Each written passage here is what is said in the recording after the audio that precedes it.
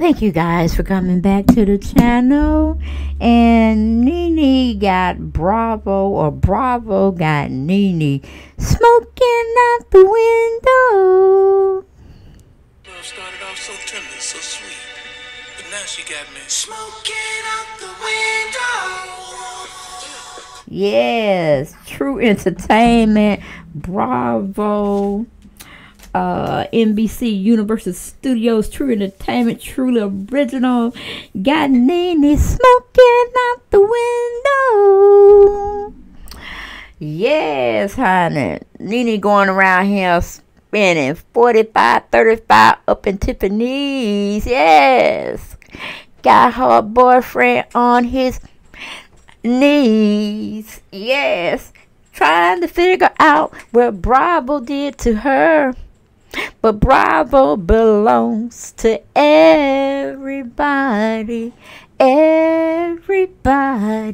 Yes, honey, I tell you, get that 600 tape. I think it was Bootsy Collins who put Pac Anderson and Bruno Mars together for them to make that sensational song. Yes, Nene is smoking out her Range Rover because she don't know where she went wrong. She done lost her house, even though people said she don't want to live in the house no more because Greg died there. Yeah, really. How many of us still live in our houses that loved ones have passed in?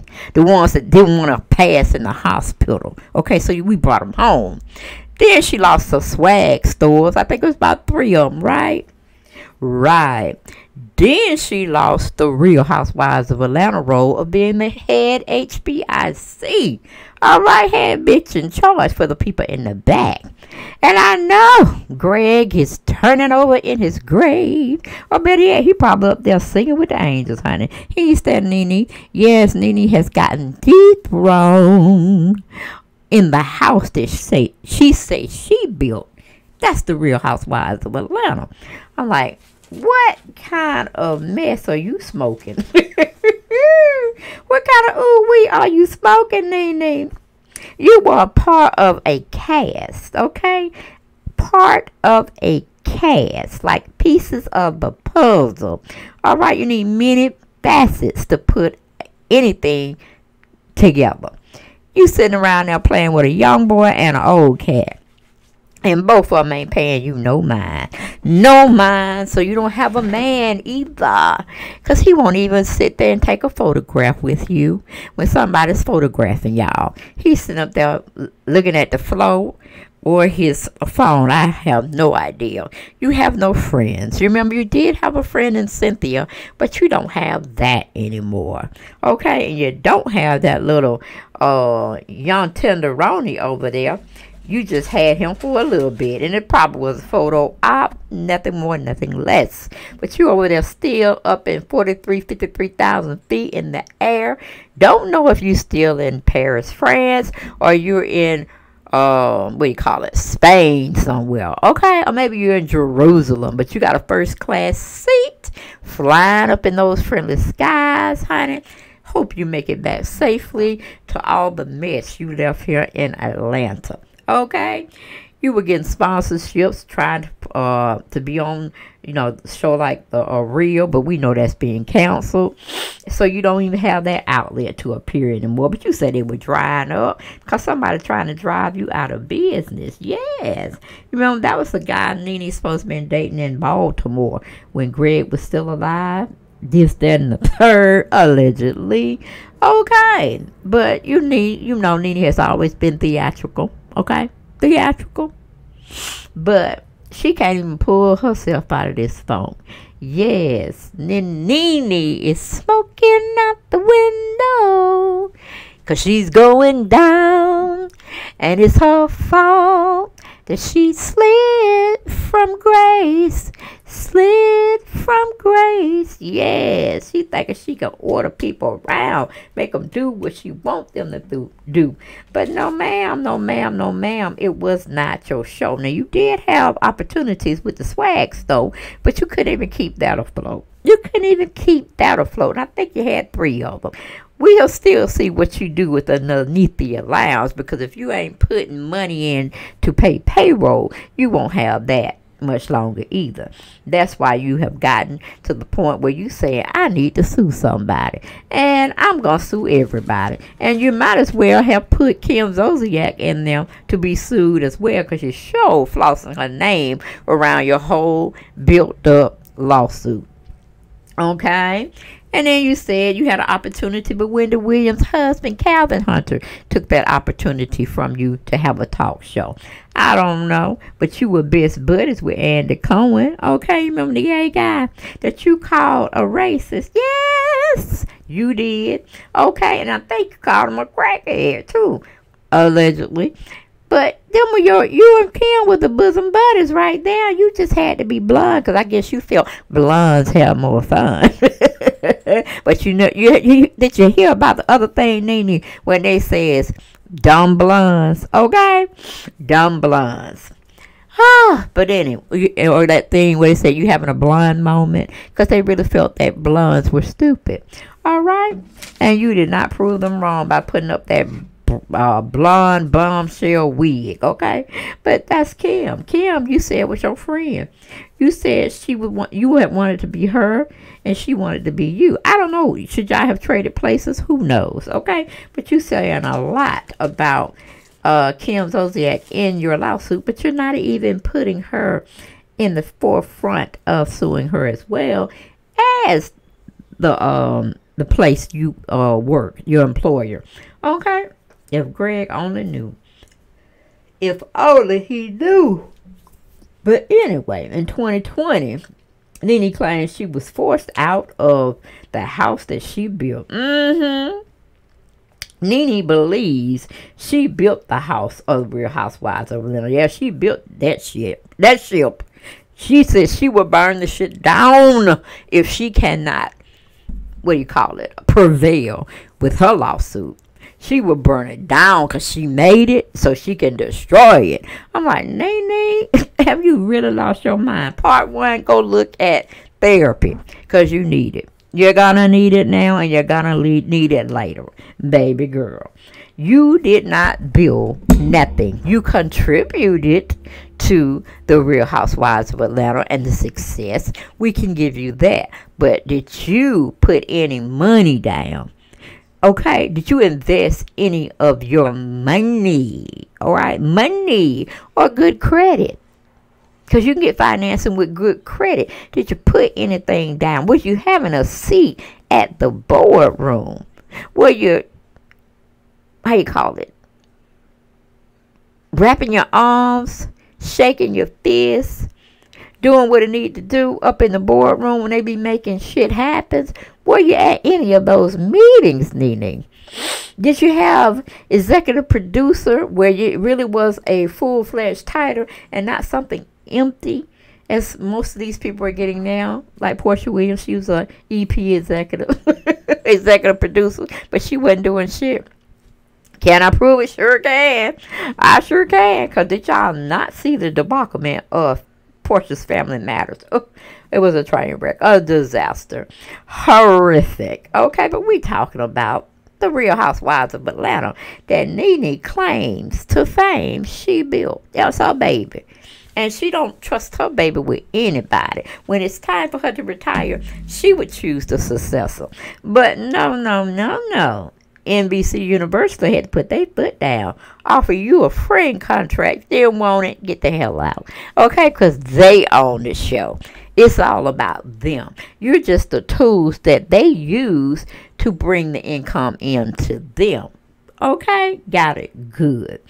All right. Now, in 2008, she was claiming that Kim Zolciak Biermann, allegedly, had said when they were trying to get a little barbecue together that she didn't want to hang around Nene and eat chicken.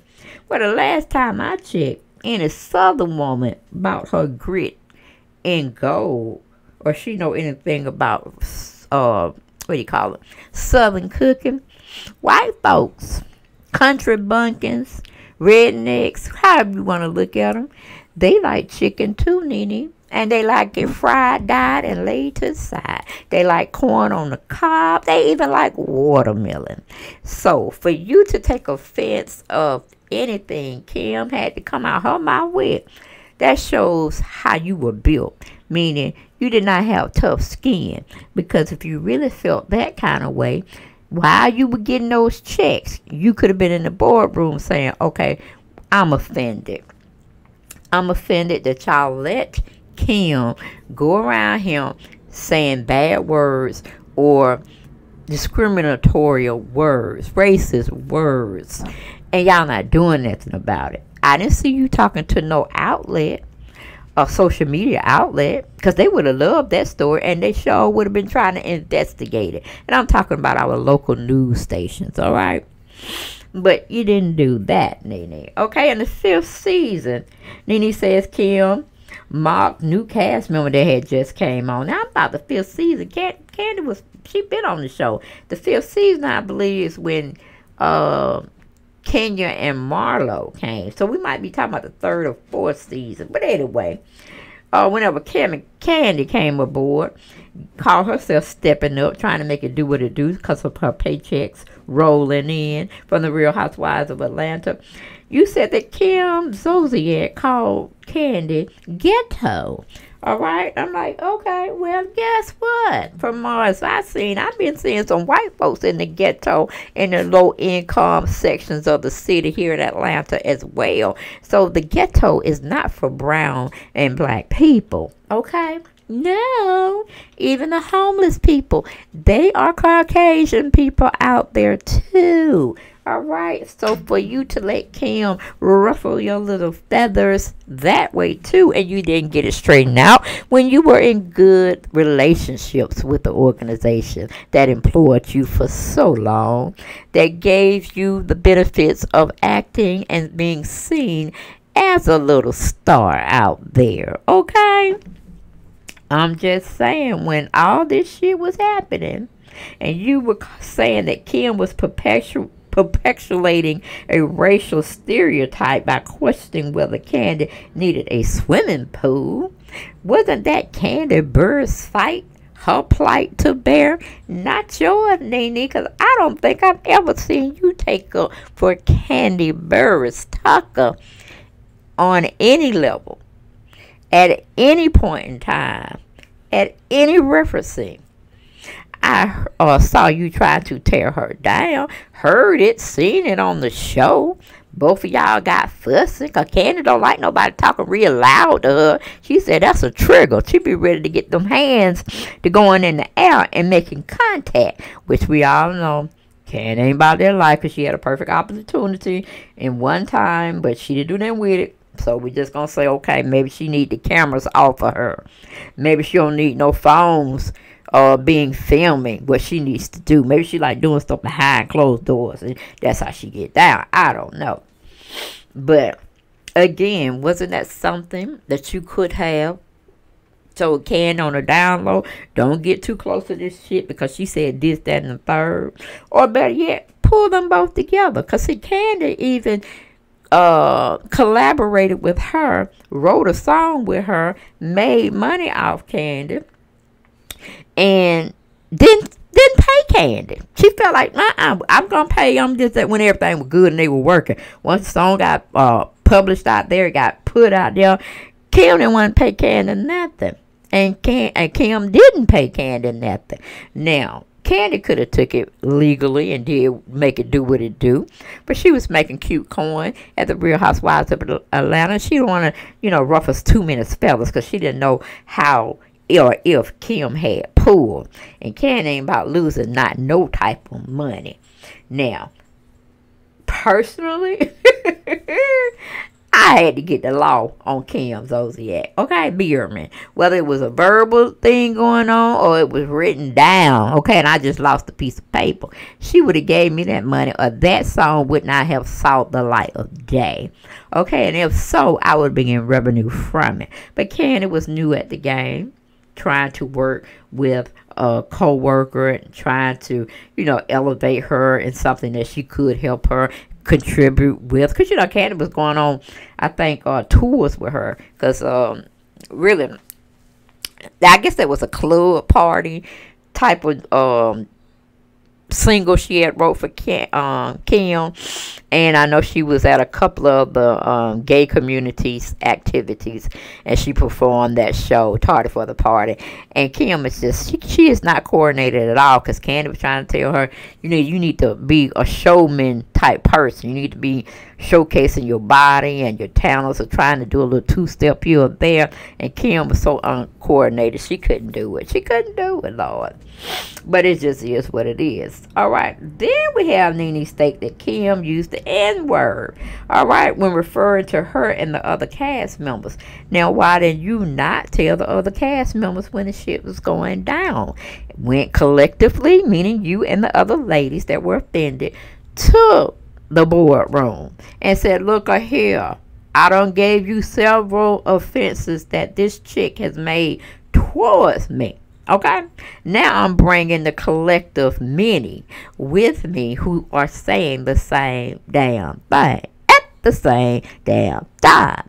Can you do something about this, or do we need to take it a little further, meaning over your heads? Okay, but none of that was displayed. So I'm still trying to figure out what the hell you got going on. Because again, I don't think none of those current women that are on the Real Housewives of Atlanta are going to show up at your doorstep and help you defend your cause, your plight. You're tearing down the organization that they are still trying to make their money in to support their livelihoods. So, Nene, part 2, again. Bravo have got you in a conundrum where you're smoking out the window. Simply put, you don't know which way to go. You don't know if you really made a mistake or not. And you're not going to like the ending. So you got to get the ooh-wee in your system so you won't panic too much. Because I'm sure you're having sleep problems. You're having a lot of anxiety. Because you really don't know which way it could go. Really, you don't know. All right, but again, I said, hey, when you set that little kitty cat out there, when you set that match to the Bravo stage, it has gone up into flames. Whether or not you get caught in the crossfire, that's neither here nor there at this point. Because you thought Real Housewives of Atlanta was your baby. Okay, you thought you had pulled, and then the real execs had to come and remind you who they were. They had to introduce themselves back to you, because evidently you had bumped your head and forgot who owns who. And I say it again for the people in the back, who owns who? That's a big ass organization with powerful men and women behind them. You stepped to them. They paid you for services rendered, and they politely demoted you and told you where the door was, because they didn't like your stank attitude anymore, Nene. So you didn't try to get a new attitude. So they gave you a friend contract. They told you to think about it. But that was just a nice way of them saying you're fired, pretty much. You're fired. Keep it moving. This is not a, what do you call it, a debatable thing.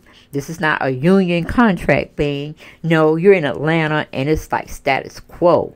We want you today, but you could be gone tomorrow, depending on how I feel. Okay?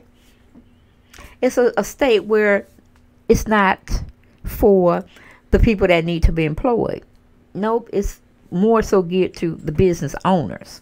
So business people don't have to keep you a part of their entity, Nene.